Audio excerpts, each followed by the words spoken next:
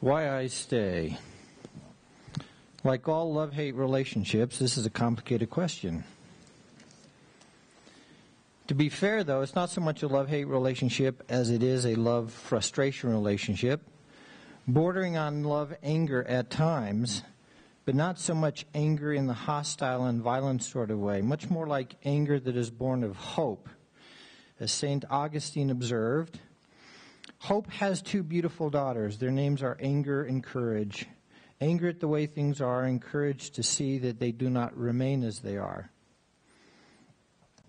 Anger at the way things are, hope that things will change, and the courage to change them. The anger part of my relationship with the church would be fairly easy to document. Those who have ever had the misfortune of inadvertently lending me their ear at the wrong time and place will tell you that I have much fodder for discussion on this topic. Yes, I have a long, passionate litany of frustrations. However, they're chiefly frustrations born of despair and disappointment, the kind you get from witnessing firsthand the events when someone you love and care deeply about fails to live up to his or her potential. Indeed, my greatest fear for Latter-day Saints is that their final epitaph will be, "Never before have so many done so little with so much." But while many are able to walk away from their frustrations with the church and find lives of happiness and joy and fulfillment on the other side, that's simply not an option for me. Articulating my reasons for this in a sensible, rational way is a challenge because in one sense it's deeply ineffable. I can come close when I say that this is my tribe and these are my people. But it's more than that. It's where I find a legacy of overwhelming and dizzying potentiality. I owe my tribe not just my gratitude for this breathtaking cosmological legacy, but I also owe them my charity. And of course, that charity is born of hope. As Moroni tells us, "Behold, I judge better things of you, and again I would speak unto you concerning hope. Wherefore, if you have faith, you must needs have hope. If you cannot have hope and faith, save you shall be meek and lowly of heart. If so, your faith and hope are vain. For none is acceptable before God save the meek and lowly in heart. And if you be meek and lowly in heart and confess by the power of the Holy Spirit, you must needs have charity. For if you have not charity, you're nothing. Wherefore you must needs have charity. And if you have not charity, you're nothing, for charity never faileth. Wherefore cleave unto charity, which is the greatest of all. For all things must fail, but charity, the pure love of Christ, endureth forever. And whoso is found possessed of it at the last day, it shall be well with him. Wherefore, pray with all the energy of your heart, that you may be filled with this love, which is bestowed upon all who are true followers of his way." And of course, that charity is born of hope, which St. Augustine tells us must be blended with courage to change things. To be honest, finding that courage for me has been the relatively easy part of this question because of the people around me at places like this.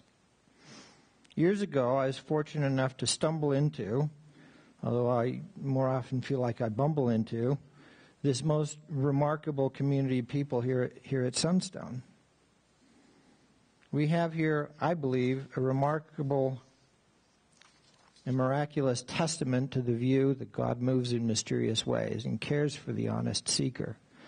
Courage has been easy for me to find here because I'm constantly able to see up close and personal courage in the likes of people like Lavina Fielding Anderson, Eugene England and his family, Michael Quinn, and Janice Allred, Paul and Margaret Toscano, Laura Compton, and many others. How dare I complain about my treatment and disappointment when I see the integrity and genuine commitment to finding the divine in these siblings. So I stay in large measure because I find the courageous example of others, but I also stay not just because of courage for its own sake, but also for the courage that can motivate us to take action to change things. Naive? Perhaps, but even more than naivete, I have to admit that this is that in this regard I stay for reasons that it can appear to be somewhat arrogant, because I also stay for much the same reasons as a physician who stays with a sick patient or keeps going back to the hospital week after week. I genuinely don't mean any arrogance in this observation. I simply share that for whatever reason I find that I can operate somewhat in the role of sort of organizational physician. But the corporate church is an unusually difficult patient. It's a patient in denial, like the alcoholic who blames the dysfunctional consequences of his alcoholism on those who surround him. Hey, the problem isn't that I drink, it's that you won't repent of your wicked judgments of me. Besides, I won't lead you astray. I recognize that many do not have an immune system that can withstand constant exposure to the cancer of correlation. For me, it's somehow just not a concern. Perhaps it's because the consequences they hold out as threats are really of no consequence to me. You cannot coerce or intimidate into submission somebody who doesn't really care much about what you think of them. I guess what this means is I can hang out at church without getting sick or weak or infected with the virus of church corporatism. Plus, I own a really cool smartphone. And when I do get angry and frustrated, I feel compelled to take the onus upon myself to seek charity and patience and compassion. And when I strive this way, with humility and real intent, I often find that I have to work at increasing my empathy rather than calling for justice and for others to repent. Believe me, the last thing I want in my life is God's justice.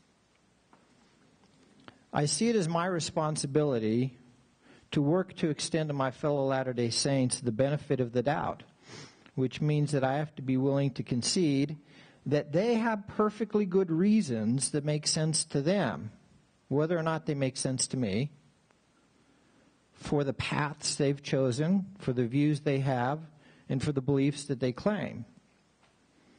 I also try to impart what healing I can. Along the way, I usually fail. I often treat people with a lack of charity and instead give in too quickly to the spirit of arrogance and contempt.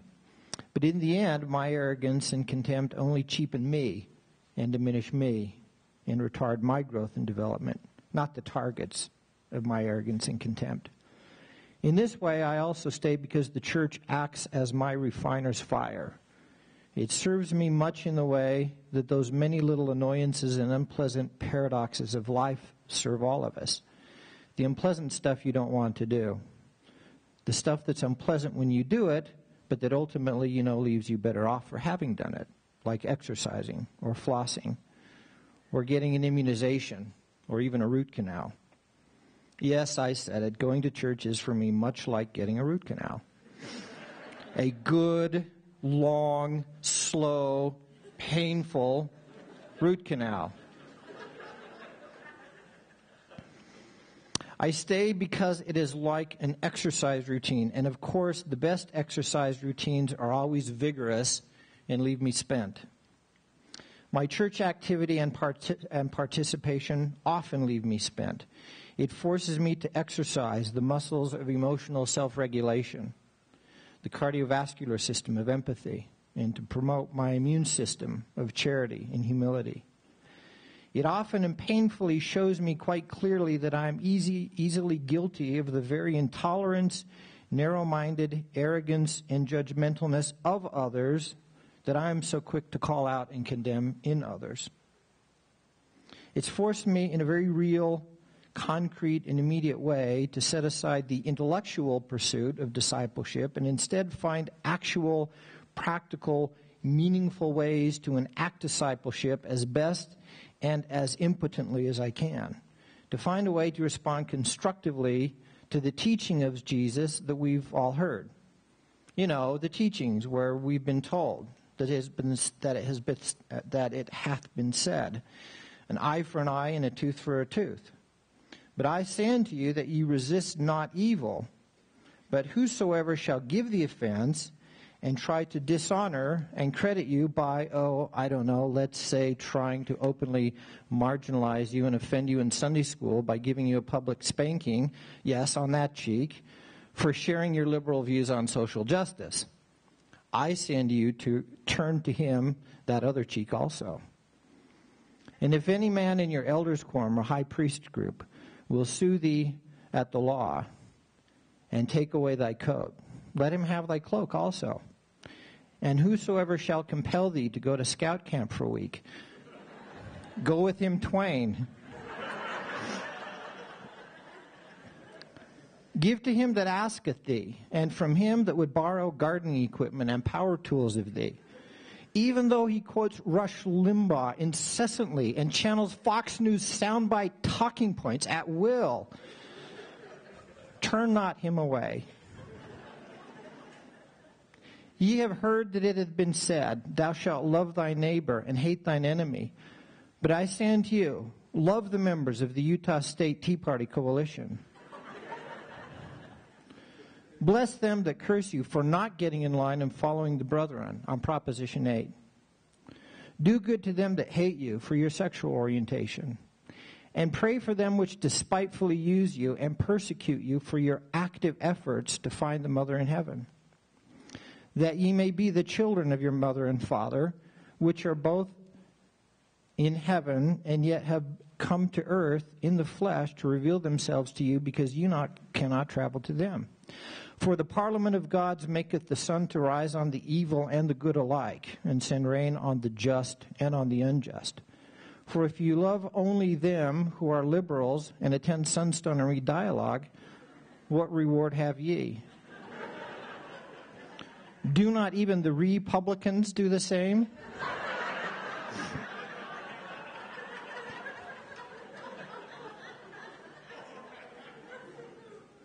And if ye salute your NPR and Prius driving brethren and sistren only, what do ye more than those who attend the fair conference in Sandy this weekend? Do not even the Pharisees in the corporate church do the same? Be ye therefore perfect in compassion, charity, and mercy, even as your Father and Mother in heaven are perfect in love and compassion towards you. You who could not do anything to merit their unconditional grace and love. Wouldn't that be sweet?